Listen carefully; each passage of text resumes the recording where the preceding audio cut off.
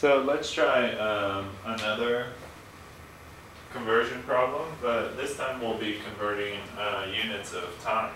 So it'll be a fun problem. These are units that you should probably inherently know just from looking at the clock and keeping appointments and doing all that type of stuff. But anyways, it says if you're 19 years old, how many seconds have you lived and how many months have you lived? So let's start with the seconds part. So it says it gives you 19 years. So remember, you know some conversion factors from years, or some time conversion factors. So you want to go from years to seconds. So you know that there are 60 seconds in 1 minute, right? So you know some other ones, right? So you can go from a minute to an hour, right? So you know that there are 60 minutes in 1 hour. You also know days. Yeah, that's right, days. So how many? So 24, right? 24 hours in 1 day. And unless it's a leap year, which we won't count, you know how to go from days to years, right? So there are 365 days in 1 year. And if you didn't know these are ones you should obviously keep to memory from now on. So anyways, these won't be given to you on the test. Anyway, so let's do this one now. So remember, you just cancel. So you want to cancel years out. So how do I get that? You got the conversion factor. So years, 365 days. But days isn't what you want. You want seconds.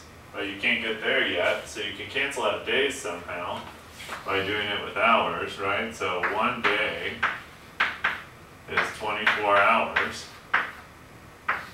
That cancels your days out, not seconds yet. We're going to run into the conversion factors here. So 24 hours, so 1 hour, 60 minutes, cancel, cancel. Well, it's a good thing. We don't need those ones anymore. And then cancel minutes, 1 minute, 60 seconds. So cancel, cancel, and there we are. We're at seconds. So that's how many seconds you've lived. So it gives it to us in 2 sig figs. So let's just keep it at 2 sig figs, and we'll do it in scientific notation. We'll write down what the calculator says though. First, so 19 times 365 times 24 times 60 times 60. So my calculator reads 599,184,000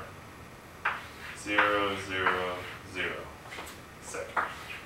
That's a lot of seconds. But that's not the right answer because you got to do it to 2 sig figs. So pretend decimal points there. 1, 2, 3, 4, 5, 6, 7, 8. Right? So we go 5 point, well, no, we got to round up, right? So 6.0 times 10 to the 8th seconds. That's a lot of seconds that you lived if you were 19 years old. So ticking away, the time is ticking away, right? How many months have you lived? Well, we can do conversion factors. So years to months, well, we know that one, right? So in 1 year, there are 12 months.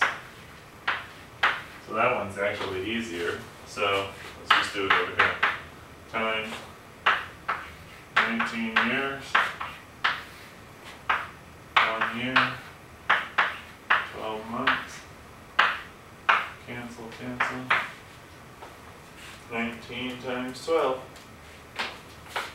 228 months, And since we're doing it to 2 sig figs, 2.3 times 10 to the 1, 2, right? So, approximately 230 months.